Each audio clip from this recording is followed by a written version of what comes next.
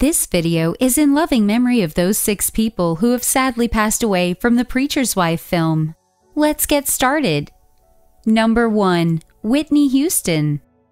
Whitney Houston was an American actress and singer who played the role of Julia Biggs in the Preacher's Wife movie from 1996. Unfortunately, Whitney Houston died at the age of 48 after she accidentally drowned in her bathtub, with cocaine use and heart disease being listed as the contributing factors. Number 2. Gregory Hines. Gregory Hines was an American actor, dancer, and choreographer who portrayed Joe Hamilton in the Preacher's Wife movie. Sadly, the actor passed away in Los Angeles, California, en route to the hospital from his home at the age of 57 on August 9, 2003, and the cause of death was liver cancer. Number 3. Lex Monson. Lex Monson played the role of Osbert in the film.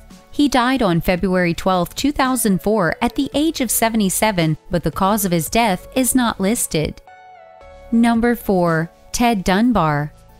The late Ted Dunbar was an American educator, jazz guitarist, composer, and actor who played the role of the guitar player in the film The Preacher's Wife. Ted Dunbar passed away on May 28, 1998 in New Brunswick, New Jersey, USA, due to stroke complications at 61 years. Number 5. Troy L. Sneed Jr. The late Troy L. Sneed Jr. was an American musician, gospel singer, songwriter, and actor who played the role of St. Matthew's choir and band member in the film The Preacher's Wife. Troy L. Sneed Jr. passed away on April 27, 2020 in Jacksonville, Florida, USA, due to complications from COVID-19 at the age of 52. Number 6. David Langston Smyrl.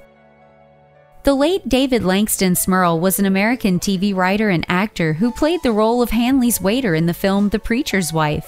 David passed away on March 22, 2016 in Wynwood, Pennsylvania, USA due to lung cancer complications at 80 years.